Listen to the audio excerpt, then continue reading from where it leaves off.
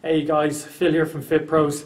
Do you feel like you make progress with your fat loss during the week but undo all your progress at the weekend? Today I'm going to show you how you can easily structure your diet to lose fat while drinking at the weekend. Losing fat can be hard, but it's even harder when you have to give up all the foods you love and your social occasions. Here's my 3 easy steps to help you lose fat without giving up drinking. Your fat loss is dependent on you being in a little bit of a calorie deficit, which means you need to eat less than you expend. Think of this 3-step process as damage control. We want to limit the damage you do on the weekend by controlling the calories you take in through drinking food. Step 1 is to delay breakfast. On the day you're drinking, start by pushing your first meal of the day forward by 3 to 4 hours. Your total fasted time from dinner the previous day to meal 1 or breakfast on drinking day should be anywhere between 12 to 16 hours. You probably do 12 hours already, so it's going to be more manageable than you might think. Drink lots of water in that time and you'll be fine. You'll feel a little bit more alert and awake during that period as well.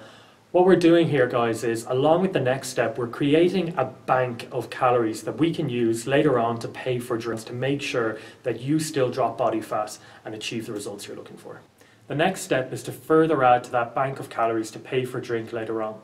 We do this by eating meals with protein, greens and fats and no carbs. 2 to 3 meals for the day should do you.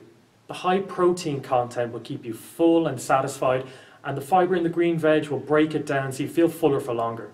Ladies, you need a palm of protein, which means if you have a look at your palm, something about that size of a lean protein, which would be things like chicken, turkey, lean beef. Lean beef would be 90% plus lean. Fish, eggs, that sort of thing. Lean protein, there's a few details in the description of the video too. So palm size of lean protein. You'll also need a fist size amount of green veg. You'll find this much harder without the greens, so do your best to try and get them in. So a normal meal would look like a turkey burger without the bun, maybe some spinach, kale, broccoli, and a thumb-sized piece of avocado. Guys, you'll need twice as much. So that's going to be 2 palms of lean protein, 2 fists of green, 2 thumbs of fats. If you're a vegetarian, it's a little bit tougher, but you want to try and prioritize your highest protein greens and still get that thumb of fat if you're a woman, or 2 thumbs of fat if you're a guy per meal as well. If you don't know what the highest protein greens are, they're in the description below. The last step here is hangover food, and we all know we're going to be hungover and we're going to have different foods that we crave, and we know that they're probably going to be the type of foods that will take us away from our goals. So we want to prepare our food for our hangover day.